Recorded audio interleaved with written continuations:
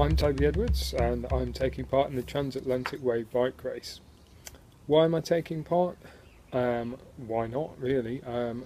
Who wouldn't want to ride the wrong way down the Atlantic coast against all the force of the Atlantic Ocean? Yes, I have been to Ireland before. I've been to Dublin twice for work, and to be honest, don't remember much about it. We went to an office, we went to a pub, we had some Guinness, and that's about it.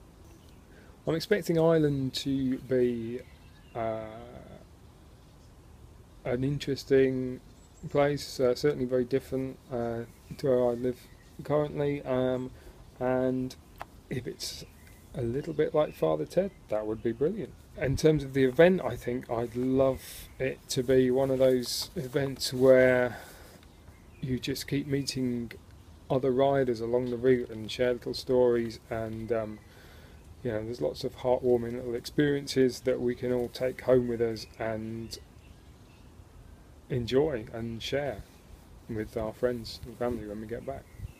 I don't have much experience with these kind of long distance endurance cycling events, but not for the want of trying. A couple of years ago I did set out to ride solo around the entire coastline of mainland Britain, which I was doing for charity, and it was part of a kind of healing process after my partner died following a battle with leukemia.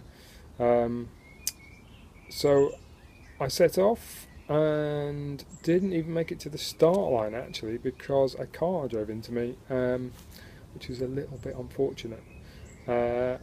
I'm now part titanium, but everything works, so it's fine. So it's time for me to have another go, basically. I'd say I'm most looking forward to those little moments that you always get on bike rides when you suddenly find yourself kind of out of your own body, looking down on yourself, just smiling.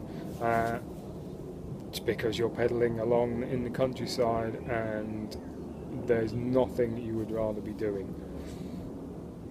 And hopefully if that can happen every day, that would be brilliant. It's difficult to say what I'm least looking forward to. I think it's a case of ignorance is bliss. I'm going into it with an open mind and would like to just really enjoy the experience. I'm sure it's going to be ridiculously tough in places, and I'm under no illusion that there'll be times when I am questioning what I'm doing, but hey, that's part of these events, isn't it? I think my plans for the race are really just to finish. I've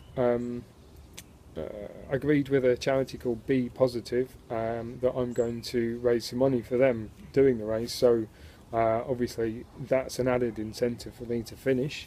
Hopefully I'll raise awareness and some money for this wonderful little growing charity that aims to provide support groups for friends, family, patients, people who are going through or have been through a battle with leukemia, because that's something that's very close to my heart.